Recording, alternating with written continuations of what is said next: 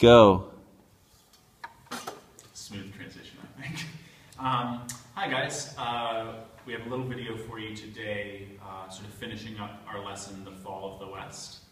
And if we're going to title a video, The Fall of the West, I think the question that should be occurring to you is, why did the West fall? And it's hard to speak for other people, but I think traditionally in high school history classes, the easiest answer that's given to you about why the West fell is that it's because the Germanic tribes invaded and took over the empire. And in class this week, we discussed some reasons why that might not be true. And we also introduced the idea of diminishing marginal returns and the stress that this placed on the empire.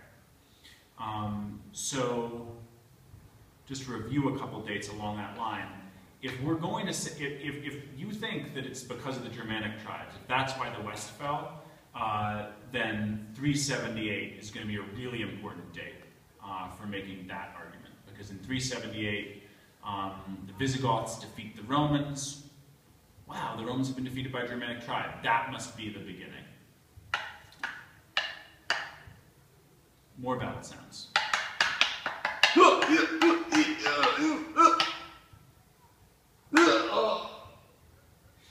If, on the other hand, you consider diminishing marginal returns and the pressure of having a large standing army in an empire that isn't expanding, then 403, when the Roman army pulls out of Britain, that's going to be a date that you definitely want to be able to speak about. Hello?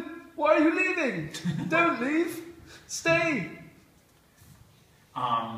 So there are now just a couple of dates that we wanted to fill in at the end. So everyone in class should have gotten up to 403. The next date we want to share with you, though, is the date 451. Because the Battle of, now I'm from southern North America, central North America, and so, you know, where I'm from, we'd call this the Battle of Chavins. Mr. Schaefer, how would a true Francophile pronounce this? Le bataille de Châlons. Châlons. Châlons. Very important. So this is the Battle of Châlons. Maybe. And this is the final showdown between the Romans and the Huns. We've heard the Huns are coming, the Huns are coming, the Huns are coming, the Huns are why the Visigoths came in, the Huns are why the Vandals came in, Well, finally the Huns invade Gaul, and the Western Roman army puts up a wonderful fight, aided again by German mercenaries, and defeats the Hunnish invasion. And the Huns then retreat outside of the empire. So the Battle of Châlons is remembered as a great Roman victory, and since we're talking about the fall of the West, I think we can say it's the last great victory of the Western Empire. However, if you look at the front of your note sheet, you'll see that the Vandals have taken over North Africa. And in taking over North Africa, this cuts up the Mediterranean. The Mediterranean isn't uniting the empire anymore, it's dividing it. Some of the internet connections that we spoke about, metaphorically, are broken. And the Vandals use North Africa as a base to launch their navy for attacks on other parts of the empire. And they actually go out, and in 455, they send ships to Rome, go in, and actually sack Rome, and they steal goods from the city of Rome. And they do such a damaging job that later people will say, "Ugh, you're being so destructive, you're acting like a vandal." And that's where in English our term to vandalize comes from.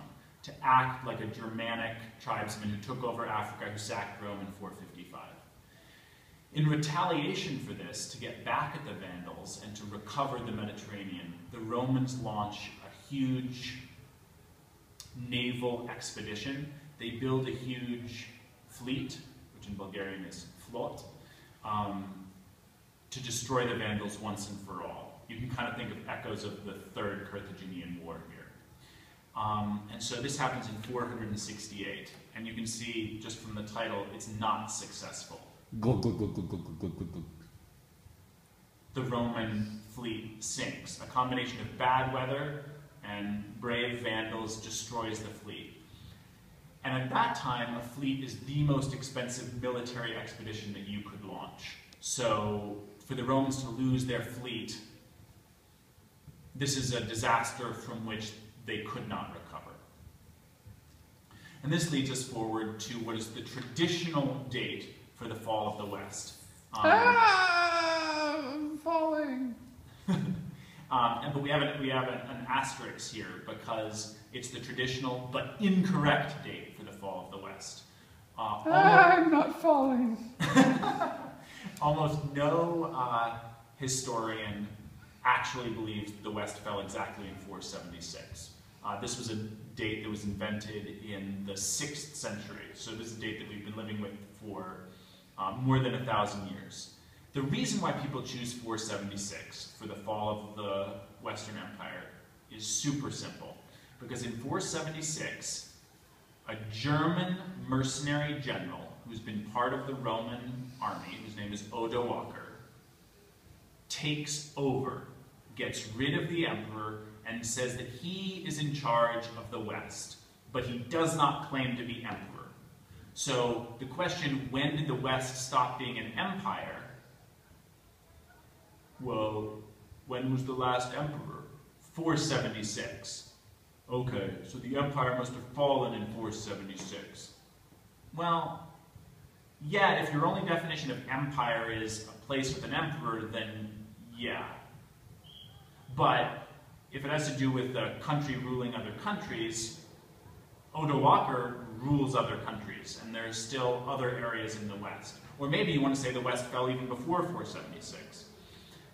Either way, that's something that's up to you, but I think a good way to study this class is to consider when the West actually fell.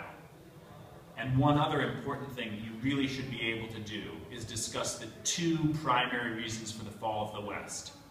We've emphasized diminishing marginal returns as being the most important, but you also need to talk about the Germanic invasions, and you need to be able to balance those two together. All right, special effects. Cut.